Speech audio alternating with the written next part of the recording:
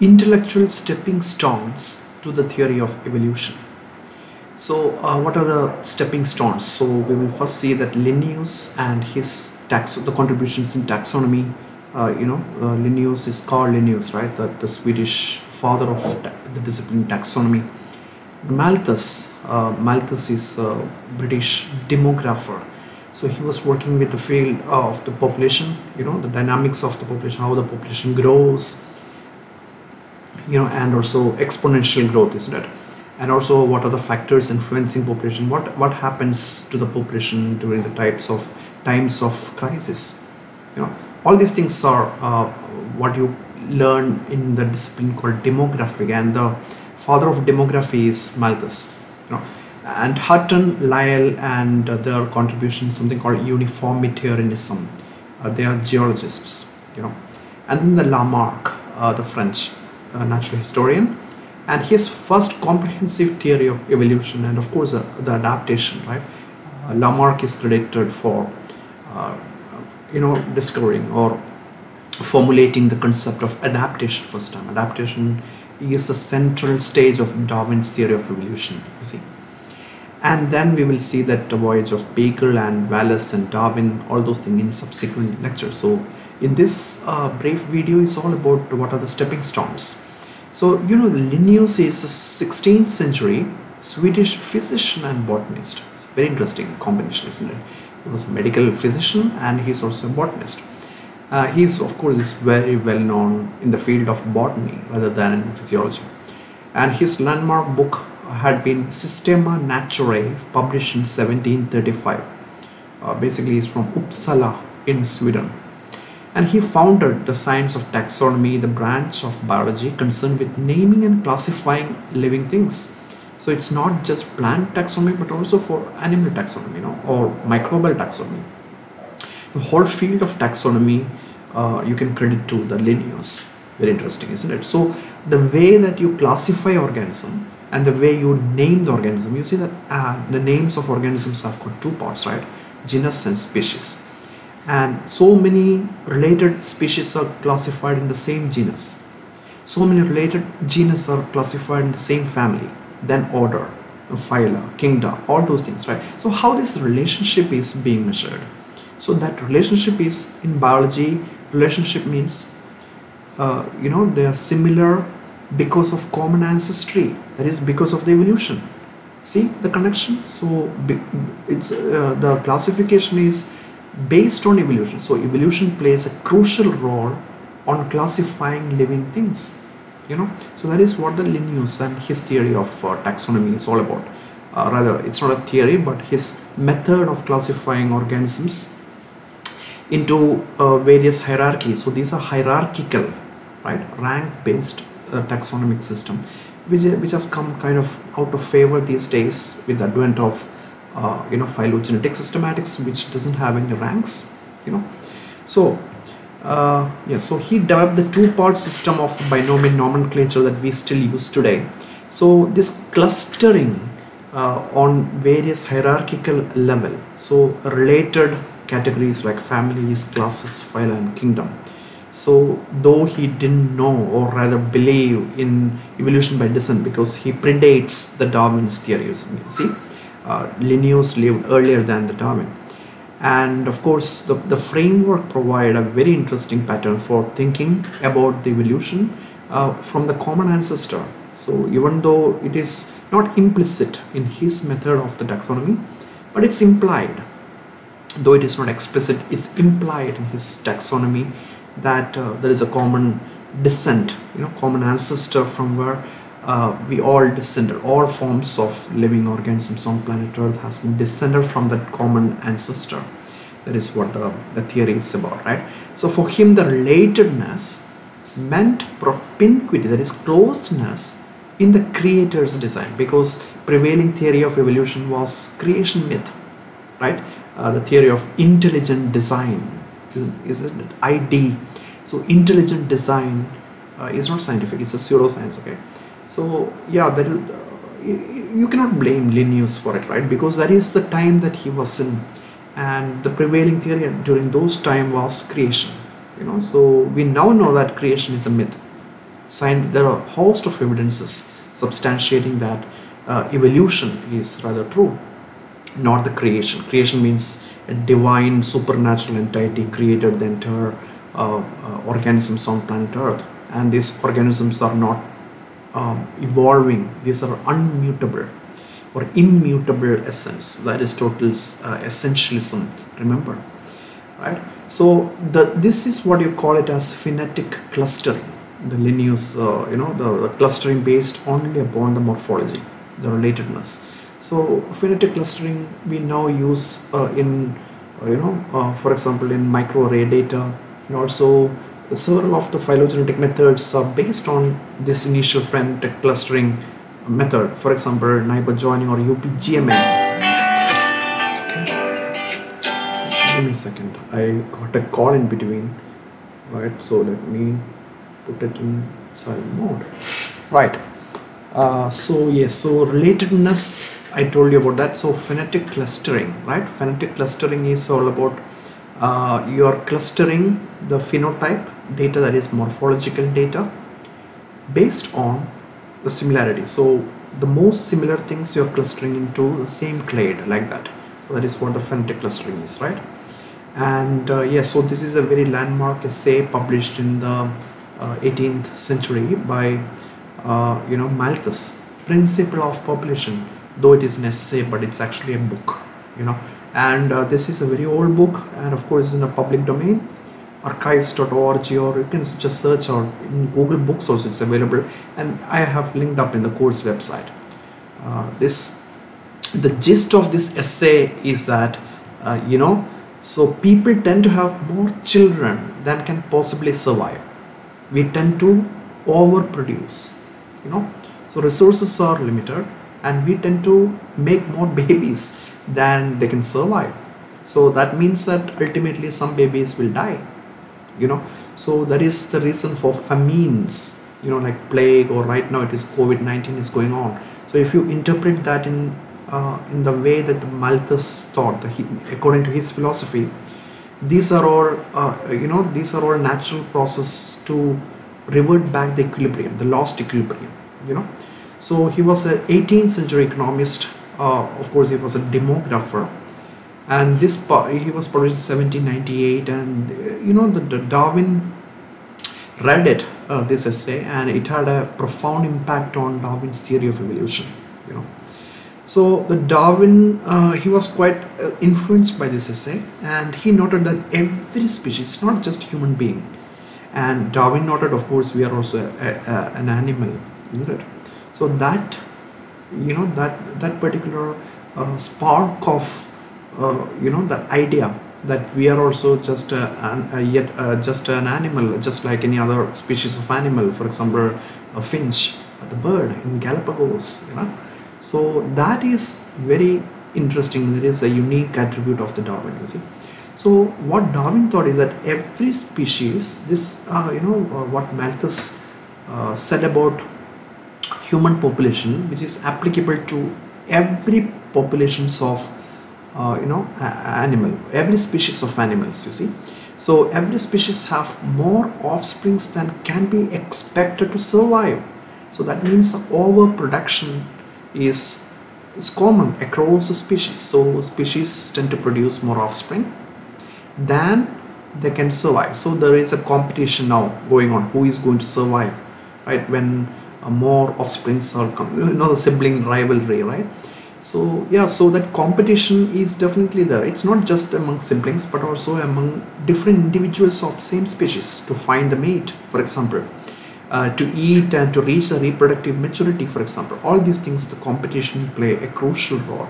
So this kind of course, Malthus was an economist. Demography is a subdiscipline of economics, right?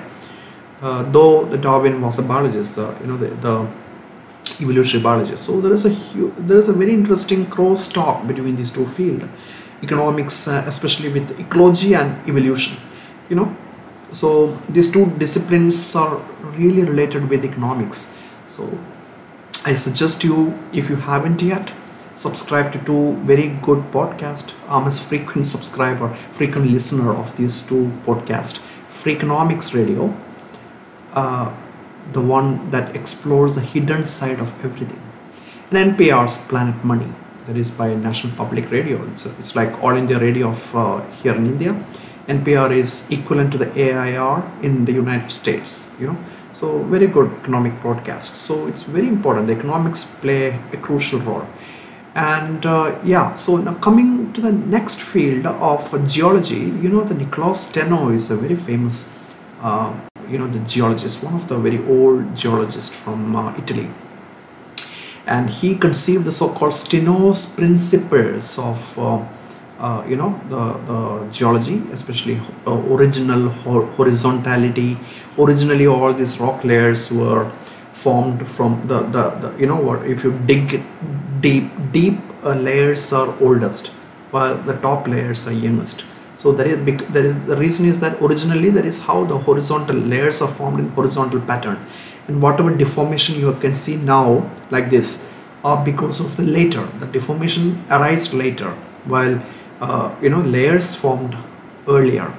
So another one is original lateral continuity. So layers have got the same layers everywhere in the world. If you look, for example, Cambrian deposits, that is actually digged from Cambria in east of England, and that Cambria, that name comes from that. But that doesn't mean that if you dig here you won't find that Cambrian. Yes, you can get it here also in India, or also in Antarctica. If you dig that deep, the layer is called Cambrian. So it's all same. So that is called lateral continuity and superposition, right? Younger or older. So the younger layers are on the top, while older is on the bottom. All these things are called Steno's law, right? So that is that also is a stepping stone towards the theory. You see, Georges Cuvier, he was also a 18th century geologist. Rather, he was a biostratigraphist, right? So his biostratigraphy is about the how the fossils have been deposited around the geographical area, right? So especially he was working with mammoth fossils, So he did so-called comparative anatomy. So he compared the anatomical features of various mammoth fossils to deduce on its behavioral patterns and its population, and also the classification, the taxonomy of the mammoth fossils. So all these things he achieved through comparative anatomy. So whatever that informs taxonomy, the basic idea is evolution, because evolution is why the taxonomy groups have been formed, right? I told you when we discussed about the lineages. So most of the Earth's history was characterized by geologic catastrophes, So this is very interesting idea of this Cuvier, and this is what has emerged and spread among the scientists in the so-called catastrophism. The Cuvier's catastrophism is the theory. So yeah, so it's a famous biostratigrapher from France. Then comes Georges Buffon in 1750s. He studied the fossils and found that Earth is much older than 6,000 years. What is in the Bible? What the Abrahamic religions were always saying, that Earth is only 6,000 years. Remember the date? 4004 BC. The Vice Chancellor of the University of Cambridge, he even calculated the exact time. If you read his work, the essay, you will see that when the God created the world that we know now exists, and also entire species on planet Earth. So exact time at the year BC 4004. Very interesting. So some fossils are similar to the living organism. So the Buffon criticized that worldview, the creation myth. He's the first one to say that creation is nothing but it's a myth. In modern time, of course, if you look back in time, of course, creation itself is only 2,000 years old, right? That myth. Earlier time, I told you, like in Hindutva, there is nothing like that kind of myth, right? 1.7 billion years it's really old as per the Veda, which is pretty close to what science now say. 4.5 billion years is the latest approximation, you see. So other famous geologists who contributed on to this dialogue prior to Darwin include Hutton and Lyell. So English geologist James Hutton he was in 18th century, proposed that it was possible to explain the geological land formations by the processes that are currently in operation, such as erosion and sedimentation. So if you look at the rate of erosion, erosion is how the rocks are eroded, you know. It wash away, right, the rock layer, it gets degraded like the sedimentary rock. So that is what the rock erosion, ultimately rock weathers to form the soil, isn't it? So it's very, very slow. That is what the pebbles, if you ever go to the Himalayas or any rivers, you will see very beautiful pebbles. So these pebbles have been an enormous mass, and because of this weathering over millions of years, you will see that the pebbles like this. You see this pebble, this is from Ganges plain of the Himalayas, you know. So I mean in the Ganges, you know. So yeah, so pebbles like this are being formed by the weathering, and the formation takes millions of years. You know, it's very slow process. So how does it happen? If creation is true, the biblical creation in the Old Testament, if you take it at the face value, if you take it in literal sense, then you cannot even explain how the pebbles like this form. So that is what Hutton said first. Or canyons like Grand Canyon in Nevada, right in the US. So canyons were cut by erosion of the stream, because of the erosion by the stream, the river, and the river, you know, after millions of years of river flow, rivers started cutting these canyons, you see, and layers of sediments were again deposition of the sediments, you know. That is also very slow process. So if you look at the rate at which these are being formed, considering the rates are same across the geologic age, then you know 6,000 years is rather too less to explain. You need millions, or rather billions of years to explain, you know, how the rock formations have formed. And that is what you call it as gradualism. It's a gradual process. It's a very slow process. You know, the Darwin's theory of evolution is also, you can call it as a gradualistic process, because evolution happens very slowly. You know, it's not a fast evolving, right? Very slowly mutation happen, and among the mutants, among the variants, some variants are preferentially being selected because they are adapted. That is exactly what natural selection is, right? It's a very slow process, isn't it, the gradualism. So the Charles Lyell, he expounded that principles of the uniformitarianism. So it's like gradualism, but it's a his theory is called uniformitarianism. That means that whatever the force which is in operation right now has been same throughout the Earth's geologic history. You see, same processes operated in the past as well as in the present. So what you can see today, like the weathering of the rocks, and the same forces were in force for last many years, many thousands years, or millions or billions years, right?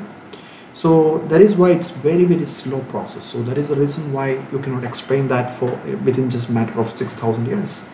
So Earth must be immensely old, you know. So that is what the uniformitarianism is also said. So Hutton, Lyell, all this work Darwin is aware of it, and that is the reason it might have influenced tremendously, you know. And yeah, so these are the real stepping stone. You see that of course Charles Lyell is now considered as the father of modern geology, and the idea that the geological processes in operation now operated similarly in the past at about the same rate, and which is quite similar to molecular clock hypothesis. That means that the changes in the DNA sequence that is being accumulated at right now, like how many mutations per unit time, let us say, you know, 2 mutations per month. That is the rate at which a COVID-19, the novel coronavirus SARS-CoV-2 is evolving. You know, the average 2 mutation happens across the world in 1 month, you know. So well, that is not same across the lineage. The COVID-19 mutate much faster than human being, you see, but that rate at which this random mutation happen is more or less same across the geologic time. That is exactly what molecular clock hypothesis. You can relax it to accommodate more complicated models, you know, the mathematical equations, you know, with more parameters, right? But more or less it's quite similar. Molecular clock hypothesis as well as uniformitarianism. Molecular clock is for biology, but uniformitarianism is for the geology, you know. So of course the Darwin did carry some of the works of Lyell during his voyage, you know, so the influence was tremendous. So uniformitarian view of the nature requires vast amounts of time to explain the present state of Earth. So if you look at the pebbles like this and how slow the process is, if I keep this pebble in the river and I pick it up next year, what is the weight, the difference in weight? Very insubstantial, right? Maybe nanogram might have reduced. So that is per 1 year 1 nanogram. Now if you actually go back you know, in time, how many years might have happened, so you can calculate that, right? It's a very slow process, you see, millions of years it takes for rock weathering, isn't it? So yeah, that is what the uniform, you need a considerable amount of time to explain all these processes. So yeah, so Lyell is now considered as the father of the modern geology, who wrote the principles of geology, the you know, fundamental principles of the geology. And there is another very interesting groups of scientists during those years, 18th and 19th century, Neptunist and Plutonist. So what is the difference between these two? Neptunism, after the Abraham Gottlob Werner, Werner is a German natural historian. So according to him, the rocks were formed out of sedimentation from the ocean. So ocean, of course, we know that it has got salt and other minerals. So that mineral keep on sedimenting to form something like a sandstone or siltstone, you know. So all these rocks are sedimentary rock, isn't it? So that sedimentation is the root cause of rocks, according to Neptunist, you know. At the same time, Plutonist, another group, they are also known as volcanist, like James Hutton, the geologist. They thought that the rocks were formed in fire, you know. So very drastic views, you know. These two views are challenging, but there is a lot of disputes between these two groups of scientists. Not just two scientists, but they formed groups, you know, inside the geologic societies. So now what we know is that it's actually both are right. Some rocks are sedimentary, which follows the Neptunist point of view, while some are sedimentary metamorphic. Both are Neptunist views, while others like igneous rocks are Plutonist point of view. So you can see a lot of interesting stories like this if you read this book, Bill Bryson's A Short History of Nearly Everything. This is my #1 recommended reading for high school student. So of course whoever is watching this video need not be high school student, you know, or grown-ups also. You can enjoy this book. It's a very nice book. It's a thick book, but it's highly enjoyable to read. It gives you a lot of behind the scene stories about, you know, the scientists and their contributions. So it's very, very nice book. Please have a look. Right, and Jean-Baptiste Lamarck is yet another scientist, and he was a French scientist, you see, and he developed the first comprehensive model of evolution. Though Lamarck is these days discredited for his use and disuse theory. Like if you use some part of your body often, you know, then it becomes stronger. Like giraffe, the classic example is giraffe's neck, right? Giraffe, they want to have the leaves and fruits at a tree, you know, the tall trees. Then they started stretching its lung, you know, the neck, and that is the reason that the giraffes have a very long neck, because it used that organ, it stretched out, right? So that is of course the fallacious point, but unfortunately Lamarckism went out of interest most of the time, because he was considered like a pseudoscientist, but he was not a pseudoscientist. He was a proper scientist, you know, and he was a French zoologist, curator of the invertebrate collection in the Paris Museum, Natural History Museum in Paris. I got a chance to visit that museum and Lamarck's collection, you know, way back in 2019, that is just 2 years back. So Lamarck saw many lines of the descent along the fossil invertebrates that he encountered. So, you know, it's not just a one scala natura like Aristotle, but instead of one line, there are multiple lines of thing. So it's also quite similar to Darwin's, the tree of life, which has got multiple branches.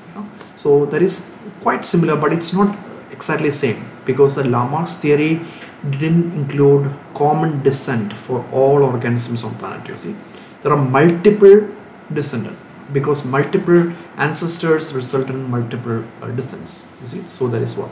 So he proposed that the organisms increased in complexity through time because of an innate tendency. It's like climbing the ladder of evolution, with the human being as on the top, mammals will be a little bit lesser, while bacteria or viruses will be the bottom. But that is incorrect view. So there is no ladder in evolutionary theory. Because bacteria that is living current day bacteria, though it looks very simple organism, if you go back in time, bacteria is also around 4 billion years apart from the first organism on planet Earth, which is also a bacteria, isn't it? So the origin of life, if you look around 4 billion years back, that happened, abiogenesis happened.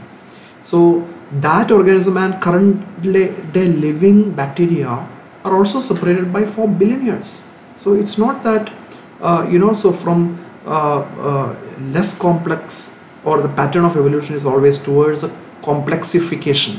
It's incorrect to presume that way. So Lamarck is wrong in that, but he proposed the adaptation that will come in a short while. So what you now call it as Lamarckism is that interaction of the organism and the environment drove the process of evolution. It's not the gene centric, but it's more environment centric. In philosophy there is a very interesting debate about nature and nurture. Nature means by birth. Many traits we get it by birth. For one good example is intelligence.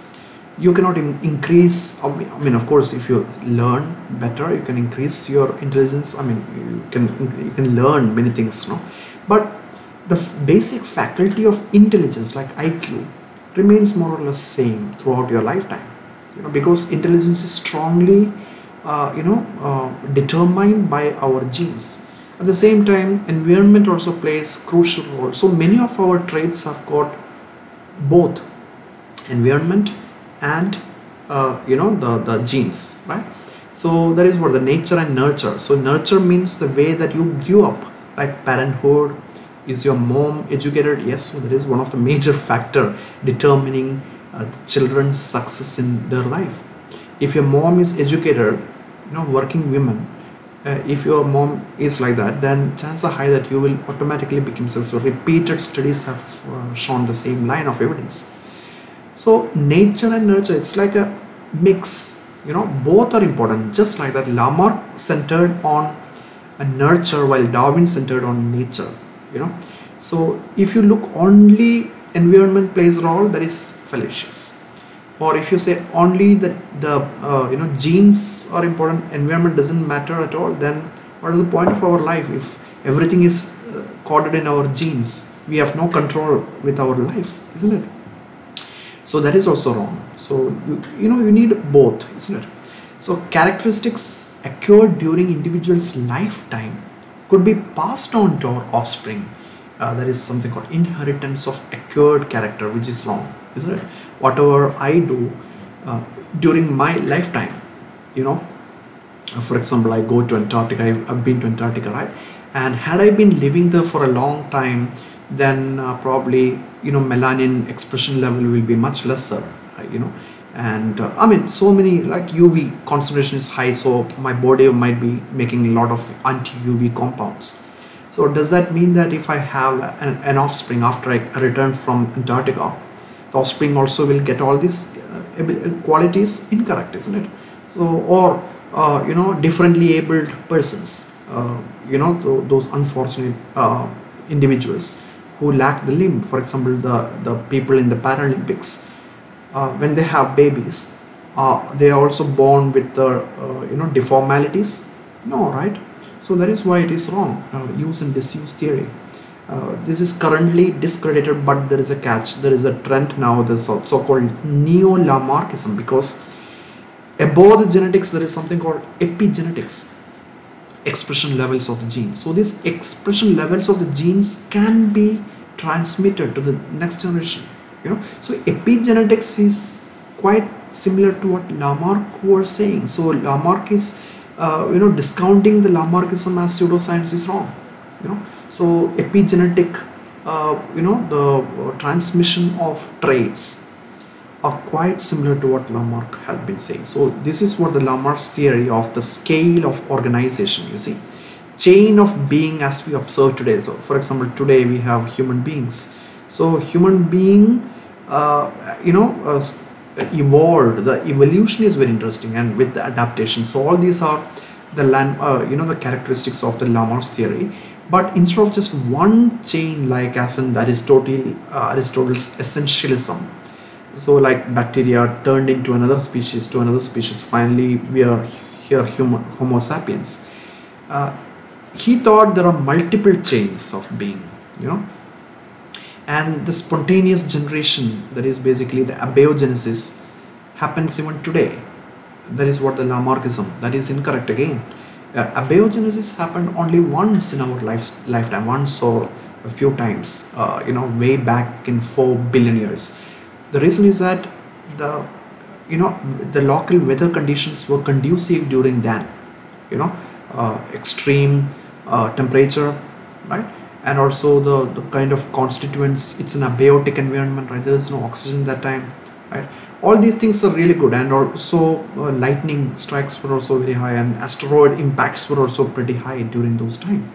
So right now, what the environment we have today is not conducive. If at all there is a new life form, like a new bacteria is being formed from matter, it will very soon it will be devoured by other organism, isn't it? So it cannot survive. And yes, so there is abiogenesis itself is different from spontaneous generation. Like Lazzaro Spallanzani is the first Italian who disproved it. The spontaneous generation is like you take out a piece of meat, you expose it, then after a few days you will see worms. So people used to think that, okay, these worms are actually produced by the meat. Wrong, isn't it? Now we have proof that this is not right. So that spontaneous generation is different from abiogenesis. Abiogenesis is origin of life, you see, the first life formed, so that there are not multiple chains, only one chain. But again, Aristotle is also wrong. It's not just simple one chain, there are multiple branches. So you need to combine Lamarckism with Aristotelian essentialism to make the tree of life. There are multiple branches, but the root is same, one root. Interesting, isn't it? So adaptation is the original idea of the Lamarck. So the dynamic evolutionary processes that fits the organism to their environment. So whatever is prevailing here in Bathinda is not same as where you are living, right? Maybe you are from Kerala or Western Ghats or East India. So everywhere the local conditions are different, or Antarctica, right? Or Sahara Desert. So everywhere the ecological niche is different, right? Environment is different. So you need to adapt to the environment, local environment. So only those individuals that are flexible enough to adopt to the local environment can sustain. They can reach the reproductive age. They can survive to reproduce, to pass on the genes to the next generation. So adaptation is the key for natural selection, you see. So these are the traits. Adaptations are nothing but traits that increase the individual's resource utilization potential, and through which it increases the organism's, the individual's chance of surviving to reproduce. So that is what adaptation is about. So the traits that increase an organism's fitness is what the adaptation is. So these are the organisms that are better suited to the environment to survive and reproduce. So, and again, the adaptation is relative to the other individuals, you see. So if you are more fit than other individuals, then you can say that you will survive to reproduce, because reproduction is there is a competition element, right? So you are competing with other members of the same species, So in summary, that the view of the this scientist, so the Lamarckism, right? Lamarck is that there is multiple chains of being, the scala naturae. There are multiple, and in each one you can see that there is basically there is actually adaptive force. So vertebrates, there is adaptation, that this adaptive force is the reason for species in general, right? But major groups of organisms like mollusks or vertebrates or worms or jellyfish, the difference is because of the complexifying force, like body plants, that this force is responsible for phyla, while adaptive force is responsible for species and genera, which is incorrect. This concept itself is very fallacious, but still that is what the theory of adaptation of the Lamarck. But whatever be, this is completely incorrect depiction of what adaptive force is, but still the basic concept of adaptation remains same. Organism, the differential survival and reproduction because of its resource utilization to the local habitat. That is the central concept of Darwin's theory of evolution as well.